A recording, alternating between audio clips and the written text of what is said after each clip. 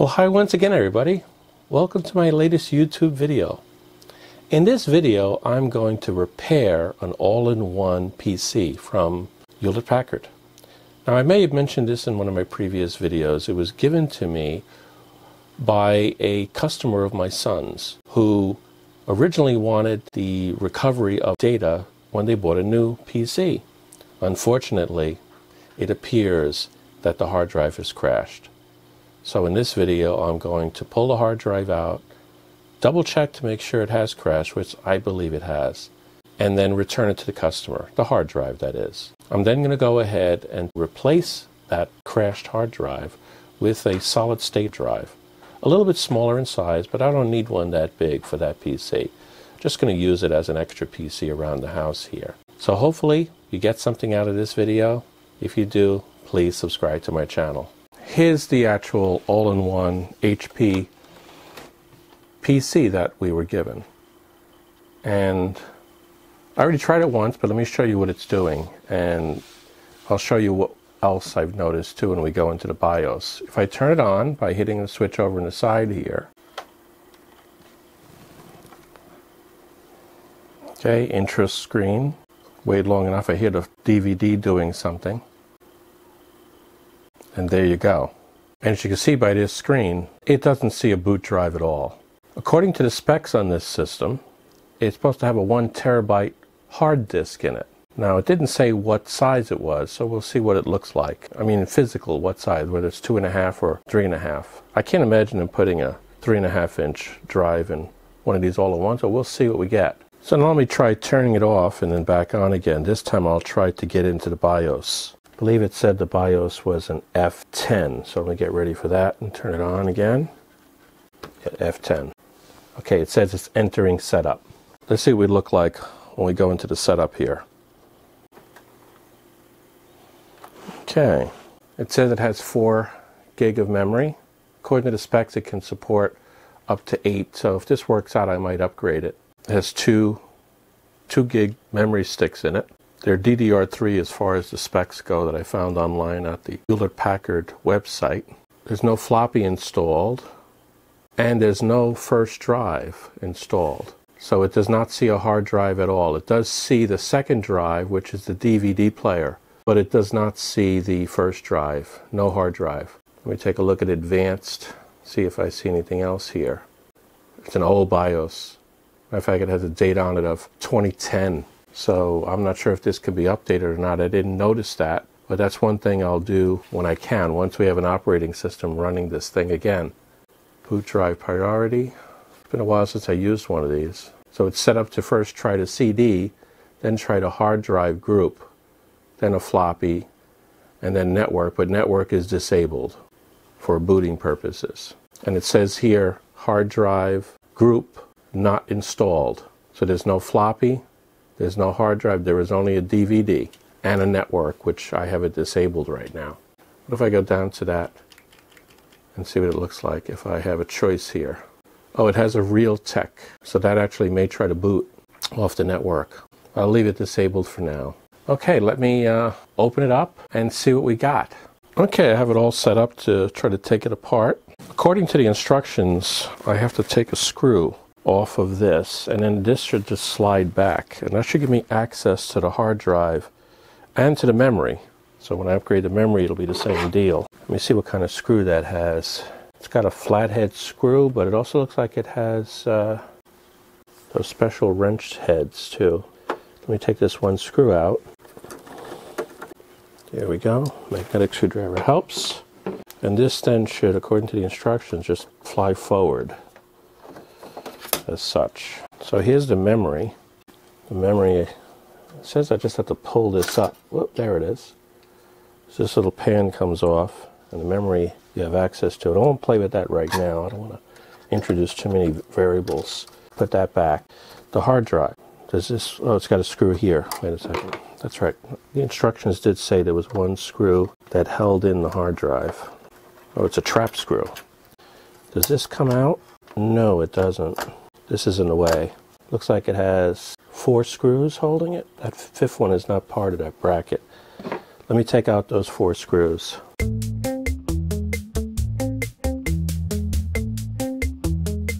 picture showing that. Yeah, this whole thing comes off with that bracket. So this whole piece comes off. Put that off to the side here. Now I should be able to pull this cage out.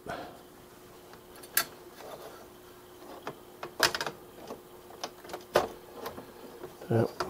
Well, the cables are attached in the back. Get the cables off of here. Got the combined Sata power and Sata data in one connector here. Okay. And then we have the hard drive, and it is a 3.5 inch. Wow. So I'm going to need to use an adapter. I already bought a solid state hard disk. Not as big as this, only 500 gigabytes, but it should be more than enough for what I need to use this computer for. So I will have to put a bracket in here. Hopefully I got the right one. In the meanwhile, let me get all these screws off. Oh, that's a Phillips now. Okay, they're switching on me. This is a standard Phillips screwdriver. It's got some kind of cushion here. I guess that's a vibration cushion. Now I want to test this drive independently right now. That's why I'm taking it out of its bracket. I have a little device that I have that'll help me connect it up to my other computer and see if it actually is dead. If this is dead, the former owner of this computer would like it back. So what I'll have to do is I'll have to give it to them. I have a shipping box for it. I already told them that it seemed like the hard drive crashed. I gave them the various websites you can go to try to get recovery of it. And if they can recover it, that'd be great. If not, well, nothing you can do. They may lose some, I think it's mostly pictures on here that they were worried about. They did have an external drive that was used as backup. However, that external drive had gotten full a while back. They wound up losing some data, even from that backup. So let me put this aside and get this out of the way for now. Okay, what I have here is a hard drive docking station. This one is from a Thermaltake, and it's called the Black Widow. And it supports not just SATA drives, but, well, it supports all SATA drives, but it also has different connectivity to the PC. You could connect either through the USB, or you can actually use an eSATA, which I actually have on my engineering workstation. So I can go either way and see if this works. It also supports 2.5. You just push it right into this opening here, and if you have a 3.5, this little window moves out of the way and allows you to put a 3.5 inch drive in there. And it has its own power supply, so that's good. It doesn't draw power from the PC. So I'm going to hook this up to the PC now, and we'll see if this drive is in fact dead. Okay, I've put the hard drive inside of the docking station, this Black Widow, and now I'm going to plug it into my USB port on my computer. I'm going to turn it on. I hear it doing something. It's showing a blue and a red light simultaneously. The red light is blinking, making a lot of noise. I don't know if you can hear that on the microphone or not. Let me see if I can open up this drive and see if it sees it. It should be loaded as one of these. No, I don't see it showing up here. Let me try another known good drive and see if that works. Okay, what I have here is a 500 gigabyte 3.5 inch hard drive that I took out of my really old engineering workstation. So let me turn this one off, take this drive out, and I'll put the other one in and see if it shows up. I think I got it in there now. Turn this on. Now it sounds like it's actually cycling up. The other one did not sound like it was cycling it up at all. Oh, and we have it. As you can see here, it shows drive N. It only shows us 225. I may have had that partitioned, so I may have only been using half of it. Let me open it up and see what it looks like. Yeah, all it has on it is some backups. It's good enough. It sees the drive, which is something that the other one did not see. So what I have on here is a full backup of my den. That's all I have on here right now, using a Cronus, it looks like. But it definitely sees the drive. Okay, I guess that sort of proves it, that this drive is dead. I'll try it one more time. Shut this one down. Take it out. Load the other one back into this docking station.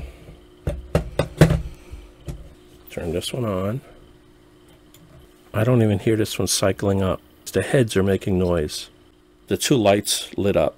Whereas the other one went completely blue, this one is still blinking red. There's nothing that shows up here. Okay, so that drive is definitely crashed. So let me replace it, and hopefully that PC will recognize my new solid-state drive.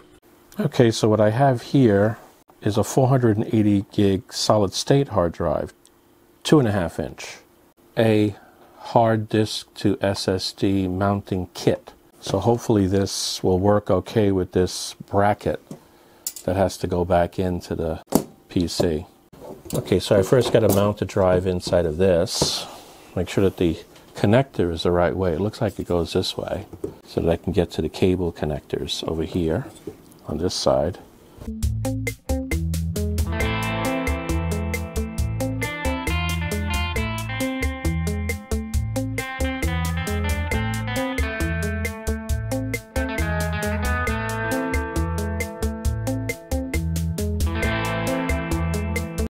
Okay, it's back again.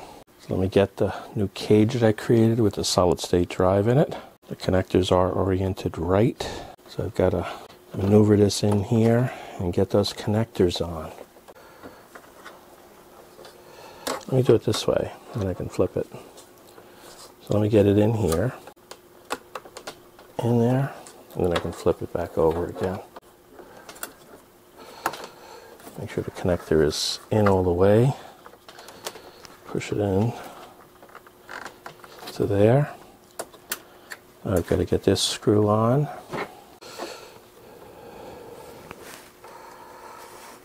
Not too tight.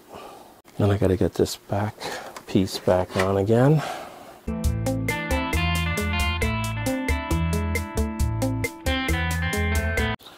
Put this plate back. Being ambitious here, being very positive thinking. Okay, so that's in. Let me get that last screw in. Start it by hand again. Do I have to? Well, at least I have to lay it in there. Let me reset it. Make sure that it works. Okay, let's see what happens when I turn this thing on. I want to get ready to hit the F10. Let's see what we see. It's going into setup. And we're there. We're actually inside the BIOS. So, does it see it? Okay, it still thinks a hard drive is not installed. Let me exit out of this. It doesn't see the boot. Okay. Let me go ahead and load Windows and see what happens. Now, unfortunately, this one I have to install Windows using a CD. The system does not support booting from a USB. I did try it, but it doesn't work. So the BIOS is just too old for that. So what I have here is a Windows 10 on a CD, and I'm going to try booting that and see what it does. I'll get it in, see if it boots up. Hit any key. I hear it moving, I hear it cranking. Oh, it's doing something. Okay, it finally came up. Took a while, took about 8 or 9 minutes before this thing actually came up. So let me see if I can actually get this thing to see the hard drive. Not a good sign that the BIOS didn't see it, but I have seen that happen before.